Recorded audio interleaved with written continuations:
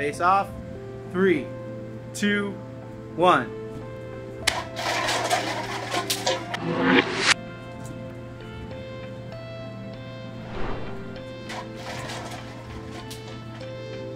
What do gymnasts, cyclists, and surfers all have in common? Balance. Welcome to LabRats. I'm Nico.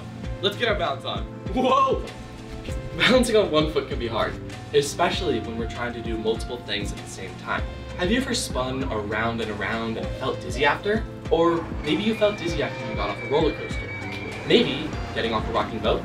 The feeling of dizziness is because your sense of balance was disturbed. Balance is everywhere. For example, waiters in restaurants use balance to serve food to their customers. Simone Biles used balance in the Olympics on the beam while doing her crazy flips. She is an example of someone who has truly mastered balance. It can be fun to do these tricks. Balance is actually a crucial part of our day-to-day life. Let's see this concept of balance in action, starting with something simple. Start by taking a pencil, pen, or marker and placing it 30 inches from the wall using a yardstick.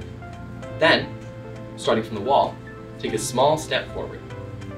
Now, try bending down to pick up the pencil without bending your knees. Easy, right? This next one, not so much. I bet you can't do it without falling. You're gonna do the same motion, but this time with your heels against the wall and your feet flat on the ground. Keep reaching.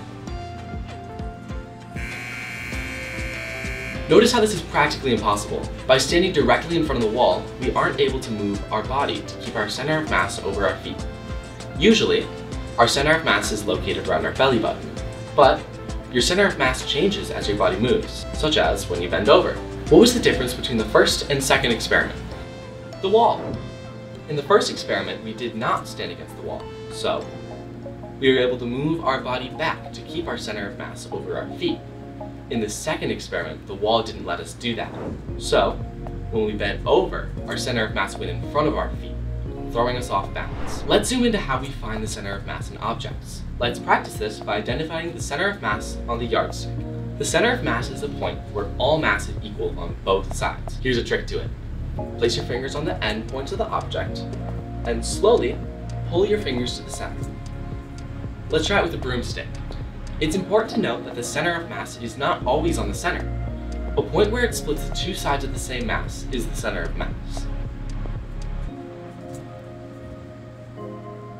When we understand how the center of mass in our body works, balance is actually a skill that we can learn and practice. Even though we learn this skill as babies, knowledge of this skill can still be applied to more than just our body. We can explore this use in our next lab by using cups. For this lab, you'll need 21 red solo cups and a yardstick. First, place one cup under the yardstick and balance the other two cups on each end of the stick. Once you successfully balance the two cups, try adding 6 more cups. Place them on the structure. Is it easier when the cups are on the ends or in the middle? Continue to balance the structure while constantly adding 6 more cups. Stop when you have 20 cups on the top and 1 on the bottom. You can test your structure by giving it an earthquake test. You can further challenge yourself by making the tallest structure you can. What were some of the differences between the structures that were balanced versus the ones that fell? You were able to balance these cup structures because the center of mass stayed over the base. Or, if your cup tower fell, it was because the center of mass was not over the base.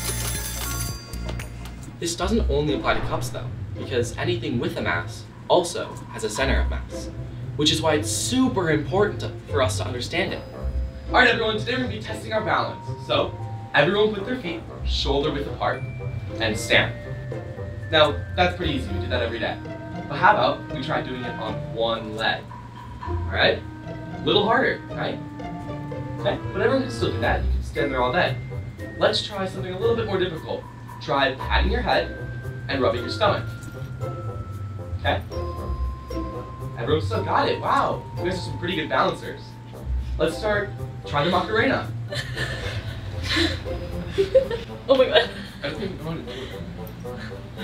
Did Did you see how do we know how to do it? Are we gonna like... Alright guys, now, one last challenge. I bet you guys won't balance very long. Everyone on one leg, and close your eyes. Now look to your right. Now look to your left. Okay? See, that was much harder. You can open your eyes now.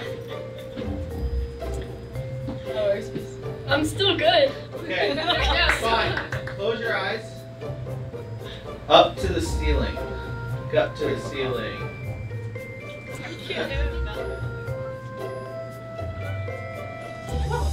What's your favorite pizza? So now you know how balance works.